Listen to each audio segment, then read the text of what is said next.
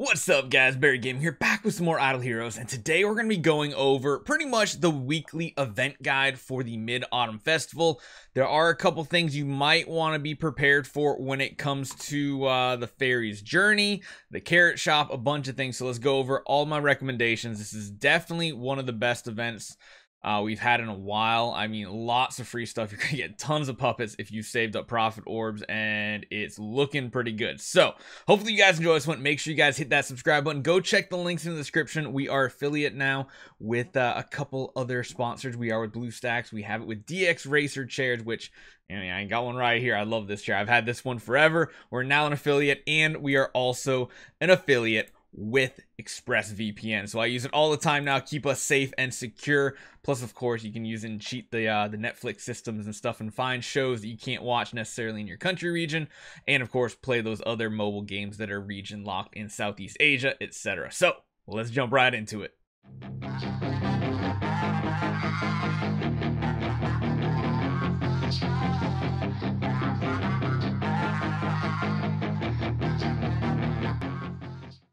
So first off, let's start with the actual limited events. Of course, there's the Profit Orb event. You're going to be getting the special Osmanthus wines, we're just going to call them wines for this event, that are going to be used in one of the events in this. Yes, there's multiple resources in this event. It's pretty spicy, but you do get them every loop. You can do a max of 8 loops on Kirimaros. Not really all that great. Sherlock is pretty great when it comes to Sealand, though, for doing 21 and 25. If you're pushing, you're going to need at least 2 Sherlocks. Grab the copies while you can. You're getting those cores. Everything looks good. I would kind of suggest figuring out exactly how many profit orbs you're going to do, because these wines you keep accumulating through a complete 8 loop. Not just a 4 loop like you will with other resources from this event. So definitely take that into consideration.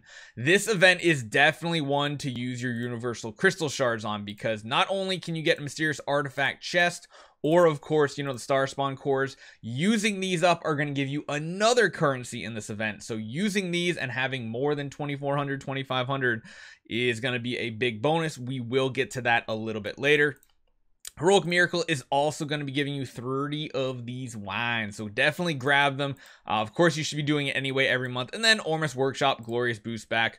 Crown is by far the best option here, in my opinion. It is the most universally used artifact when we're pushing Sea Lands. It's just amazing. So let's jump into the Mid-Autumn Festival, Moon's Ritual. So this one here is going to be where you have to do a minimum of 300 profit orbs, 50 5-star summons. You will get these biscuits right here from using the rose bouquets that are the campaign event. So this you probably won't do until towards the end of the week. And then of course there's VIP experience for bonuses. What are the rewards? Well, most people who do this event fully free to play, aka just the top section up here, we'll get to the first 3 chests. That means you're getting a 5-star hero, you're getting a 9-star puppet, which is really great, and you are getting an artifact selection chest of Autumn, aka a low tier pay to win artifact chest. Kiss a Ghost is probably going to be the most useful overall for the average player. Getting an upgraded Kiss a Ghost solves a lot of problems, like Abyss Sea Land all the way up to 20. Shadow, it's a very good artifact for healing when you have a glittery or higher one. Antlers Can, of course, the best PvE artifact in the game when we're talking about pure boss damage. So that's something to consider. The other 2 are very niche. There are some uses for Lucky Candy Bar, but we haven't really used it that much. Beware. And then, of course, if you do end up using your bouquets, you might have a chance to get a little bit higher. You can get a total of 250 of these biscuits. So actually the highest you can get is 600. So there is a chance to get an additional chest that has also the light and dark heroes in it. So not too bad there. Then of course, if you start doing VIP, that's when you get multiple artifact chests, 10-star puppets, and a whole lot other stuff. So that event, really great. You're going to get some good stuff there. Next up, we have the Fairy's Journey. This is what you're going to be using these wines for. And actually, I need to jump my server real quick because I completed the Heroic Miracle. It did not give me my loot. If you guys ever wonder why you're in game and like, I claim the loot, it's not there, just log off, come back on, something like that. You'll get your resources. It's just a bug that's been there forever. So this is an interesting story.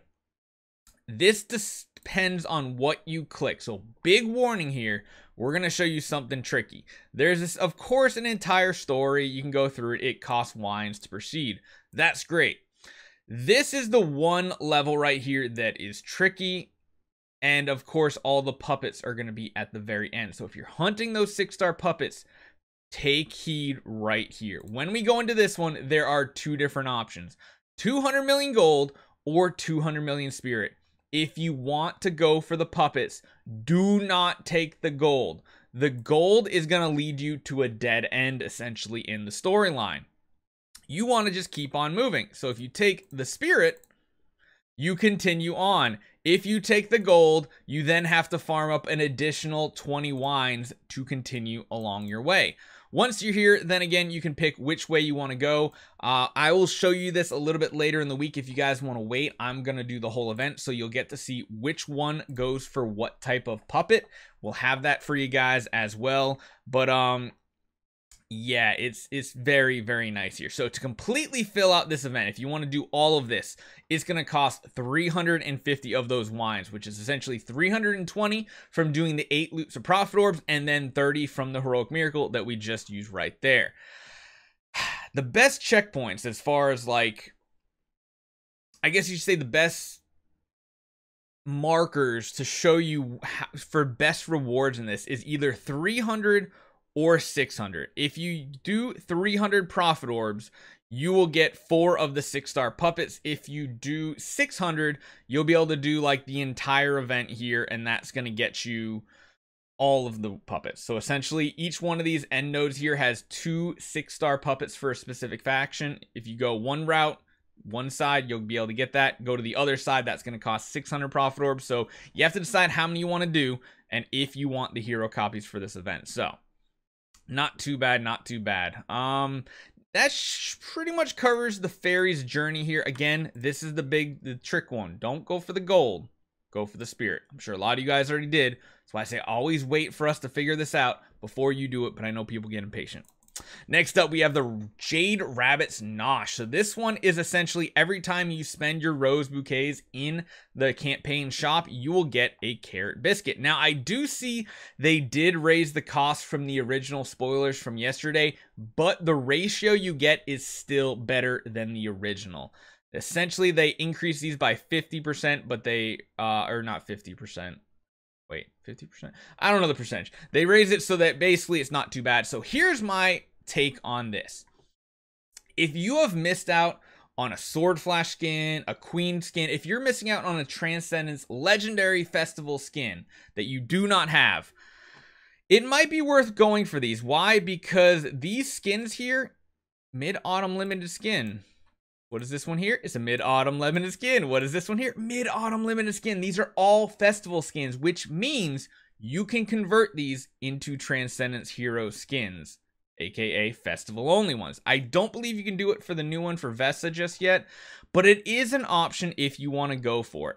Otherwise, going for 9-star puppets, always great because it's so much food packed into one purchase. I guess you could go for 5-star chests if you absolutely need it, but I do think the puppets are the best value out of everything, unless, of course, you're in that special situation, like I said, and you are wanting to go into here and you're wanting to replace a festival skin, because, of course, festival skins can only be replaced into other festival skins. So, actually, let me take a look. Can we filter by Transcendence? Yes, so you can do right now, it looks like Sword Flash and Queen are the 2 that you can swap into, so just be prepared. You're gonna have to feed a lot of extra fodder off too, but it definitely is possible. So that is my consideration when we're talking about those. And of course, we have the 2 packages. The newest package, the big one, of course, has the Mid-Autumn Festival Limited Skin Dance of Brocade.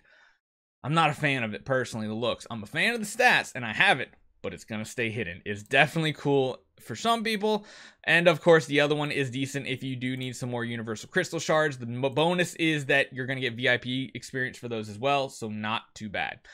All right, let me know what you guys think. Hopefully that helps you out. Again, this is probably the biggest trick of the event right here. Figures, Tix being tricky. Hopefully you guys enjoy this one. See you guys next time.